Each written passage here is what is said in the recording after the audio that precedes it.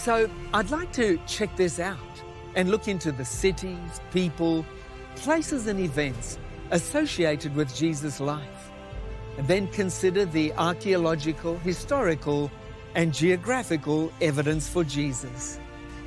Join me on a journey through the land of Israel as we follow in the footsteps of Jesus and look at the top 10 discoveries related to him and consider the evidence to determine if Jesus was a real person who actually lived. We start our top 10 archaeological discoveries related to Jesus with the ancient Galilee boat.